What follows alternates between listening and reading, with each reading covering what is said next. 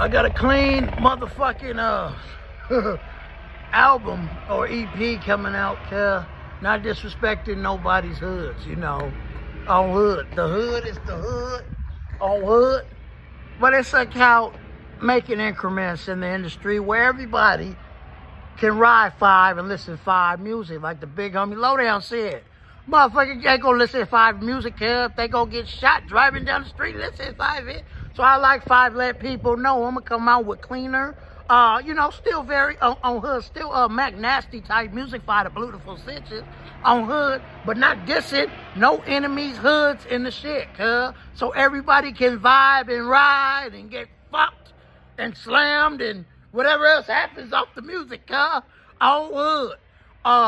More niftier vibes, this ain't positive vibes. We don't know. Come on, nifty vibes. Let's do something real nifty on hood.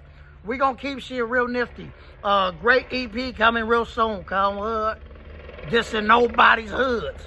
Chunky Night Bud.